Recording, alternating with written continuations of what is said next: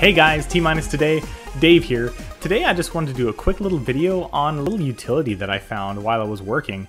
It's actually called the GPU Profiler, and it records your CPU, your RAM, your GPU, and then your frame buffer for your GPU. And I thought it was pretty interesting, and I thought I'd share it with you. So here's the tool that I was talking about. And as you can see, there's little graphs down here, and on the top here, it shows you what it's doing. There's the CPU, it's red, RAM is blue, GPU is green. The frame buffer is this light blue one. The encoder and the decoder are also, the encoder is yellow and the decoder is purple here. And it's pretty cool. You can change the display options, you can set the interval. Let's just pop open a couple of programs here. Okay, frame buffer is climbing, awesome.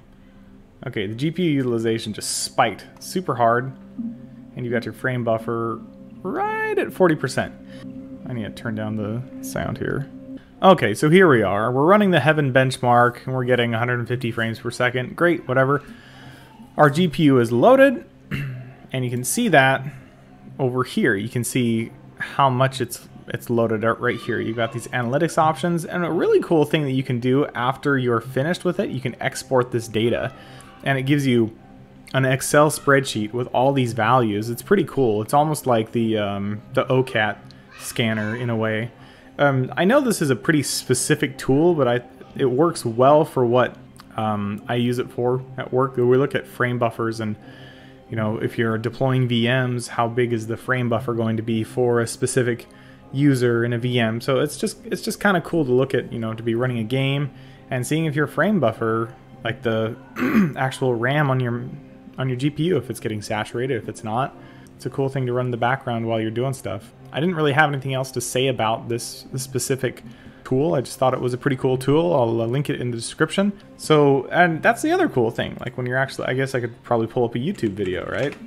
Let's do a hot ones, right? So we got hot ones going as well. See, is the decoder being utilized at all? I don't see the decoder being used like at all. What are the decoders? I'm actually getting some stutters over here. So let's take these stats for nerds. So I'm actually dropping frames here. Let's take a look at my CPU. So my CPU is only loaded up at 41%. My GPU is completely hammered. My video encoder is running at 11%. My video decoder is at 0%. The copy is at 1%. But I can also see that from this tool that I have running. I need more than one screen, that's for sure. So we have 90 frames dropped. We're not dropping frames anymore, which is nice.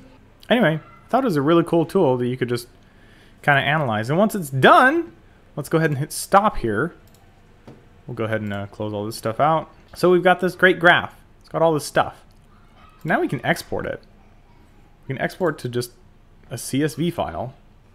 Isn't it sad when I have to upload an Excel document to Google just so I can view it because I don't have a key anymore?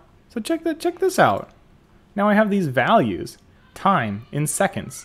So every second that we went through, I have a value tied to it, and I could graph this. It's kind of cool. Anyway, it just has values that you can plot. So that's the GPU Profiler. It's a pretty cool tool. It's not made by NVIDIA or AMD or anyone like that. There's just this guy named Jeremy Main who makes it. It's a pretty cool tool where you can just look at the frame buffer, gives you some really interesting information, and you can spit it out on a spreadsheet and come up with some cool graphs. In my line of work, it's mainly used for figuring out how big of a frame buffer you need for VMs when you're deploying enterprise-grade hardware for like VDI instances and things like that. And that's what I'll be using it for in the future. Anyway, that's it for today. Like, subscribe, and we'll see you next time. Bye.